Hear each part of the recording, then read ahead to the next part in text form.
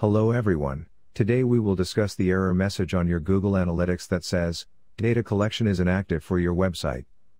If you installed tags more than 48 hours ago, make sure that they are set up correctly. When you log into Google Analytics and see this message, do not panic, we have a very easy fix. This problem is triggered when your website is not connected to Google Analytics, and the solution is very simple. I encountered this problem once too, even though I had installed the Google Sitekit plugin on my WordPress website.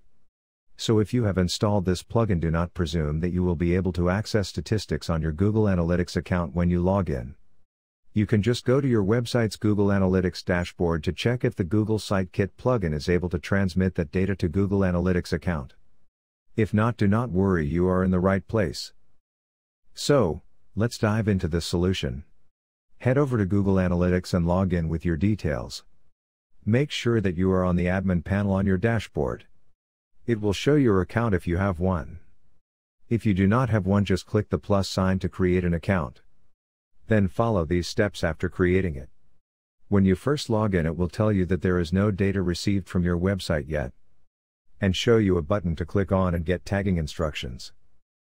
Click on it and it will take you to the admin panel. You will see all the accounts that you have registered with Google Analytics, and this includes Android and iOS apps. Your domain name will also be shown here. Click on it and you will be redirected to a pop-up that is written Web Streams. Scroll down to Tagging Instructions and click on it. Under Add New Page on Tag, you will see Global Site Tag, Tag.js. Use this if you're using a website builder or CMS hosted site. Add the analytics tag to your website to begin seeing data in your property. Copy the code and head over to your WordPress website to install it. To install this code to your header, you should install the header and footer plugin and activate it. After activating the plugin, click on Settings and you will see the Insert Headers and Footers on the side panel. Click on it to open the plugin.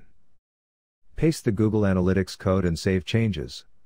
You can head over to Google Analytics and check if your Google Analytics again to see if the website has been connected properly. The information about site visits will start showing. Thank you for watching. Please subscribe to this channel. Give a thumbs up if you liked the video and give a thumbs down if you didn't. See you next time.